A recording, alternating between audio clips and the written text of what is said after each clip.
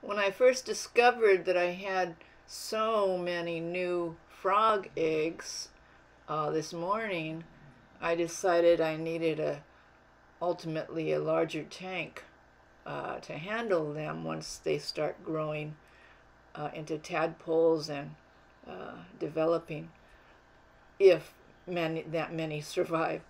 Um, and so I considered, down in my basement I have my old 20-gallon long tank that I had up in my bedroom for my other shrimp. And at first I was considering making a simple 2x4 platform to sit on the ground, not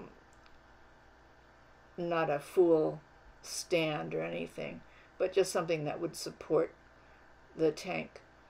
But then I went down to my basement and discovered that I had a 10-gallon. I didn't know that I had another 10-gallon. I had a 5-gallon and the 20 long. A 5-gallon wouldn't do because that's what I have presently, and I wanted something larger. And so I took the 10-gallon and discovered that I had already cut a piece of, I think, particle board or something to fit it underneath, and so I don't have to make anything 2x4. I just put the tank on that particle board base and set it on the floor next to my two tanks that I have in the office room.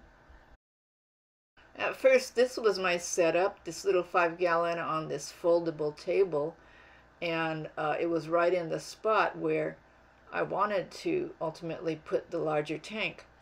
And so my first thought was I'd have to empty the 5-gallon contents into a tote bin in some other location in the room, just so I'd be able to actually move that table, folding table and tank out of the way to make way for the new tank.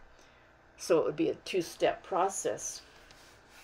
Move the contents of the 5-gallon on the folding table to the tote bin, and then move everything away from that area where the 5-gallon tank originally was, and then make the stand or put the tank, the new 10-gallon tank, in its place, and then transfer all the contents of the 5-gallon tank into the new 10-gallon tank in its new location. Kind of tedious. But then what I discovered was that if I was very, very careful, I could move, kind of drag the folding table carefully, and not spill or any of the contents of the 5-gallon that's sitting on top of it.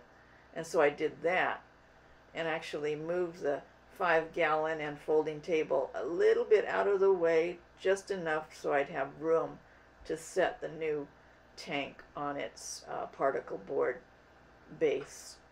And so that would eliminate that first step for me, so I could immediately transfer all the contents of the 5-gallon tank directly into the 10-gallon tank on the floor.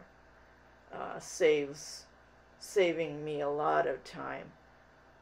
Although it still did take quite a long time, probably 4 or 5 hours to do it all, because I had to prepare water for the new tank, make sure it was cycled, prepare a new sponge filter with media,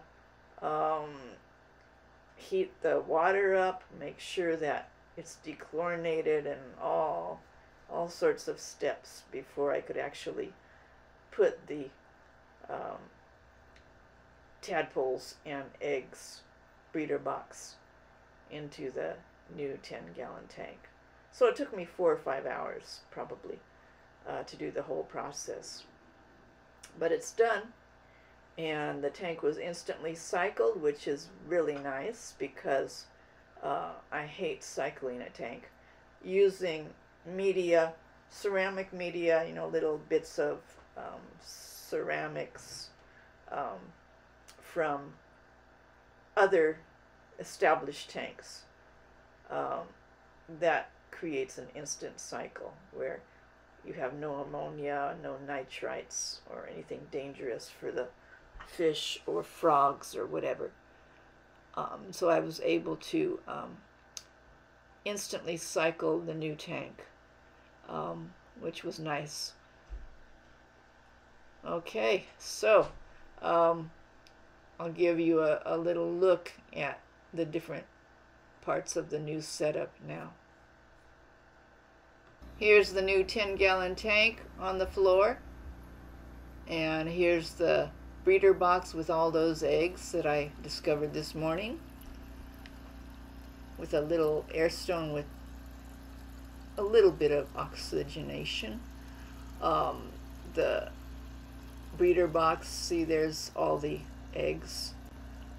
There's a double sponge filter this time,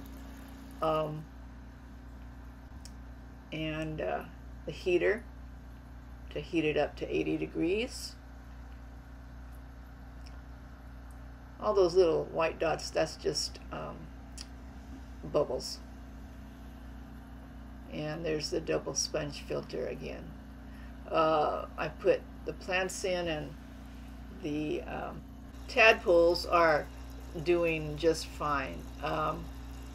I thought at first it might be a shock for them, because to get them out of the old 5-gallon tank I was using a turkey baster, and I was hoping I wouldn't shock them too much.